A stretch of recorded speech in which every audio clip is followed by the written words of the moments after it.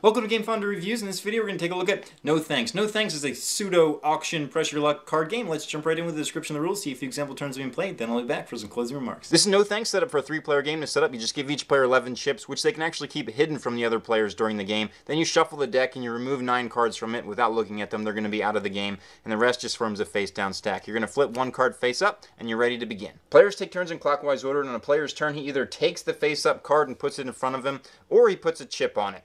If you choose to put a chip on it, it's going to be the next player's turn. He's faced with the same decision. He either takes the card and all chips on it, or puts another chip on it. It goes around clockwise until somebody takes that card. Once a player takes the card, he puts it in front of him, takes the chips on it, and then flips up a new card. And the player who just took the card has the same decision to make with the new card. So he's either going to put a chip on this one, or take it. Play continues until all cards in the deck have been taken. At this point, the game ends, and scores are calculated by adding up the value of all single cards and the lowest in unbroken sequences. So for example, if this guy had these cards in front of him, like so, it would actually be 17 plus 24 plus 27, because 27 and 28 are consecutive numbers. So he only adds the value of the lowest number in that set. If he had 26, 27, 28, for instance, he would only add that 26. So it would be 17 plus 24 plus 26. After you sum up your numbers, you subtract the number of chips you still have, and then whoever has the lowest score wins. Let's get going with this example playthrough. So this guy over here is going to go first, and he decides he's going to put a chip on that. This guy's going to put a chip as well. This guy says, you know what, I'm just going to take the 6. So he takes the 2 chips,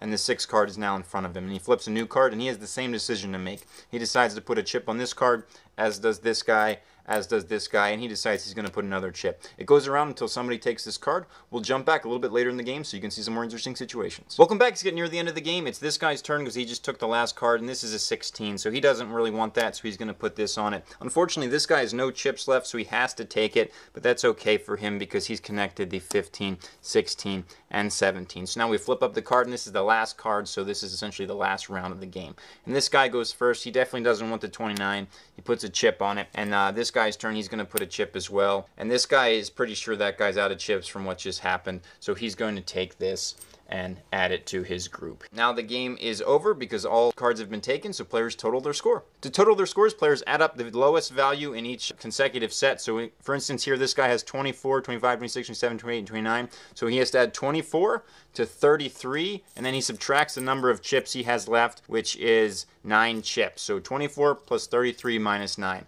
then whoever has the lowest score is going to be the winner. I really enjoy No Thanks. For as simple as the game is, the rules and just the play itself, some of the decisions are really tough. Because you remove some cards at the beginning of the game, you don't know everything that's in there. So it makes it a little harder because you don't know what things are available to connect things. Like if you have a 14 and there's a 16 showing, you don't know if there's even a 15 in the deck to get rid of that 16 from your score. So it makes the decisions tense, and you don't necessarily know how many times it's going to go around the table. And as it starts to get a lot of tokens on it, you know, some of those things, you really want to take them, but it's really a lot of points to you.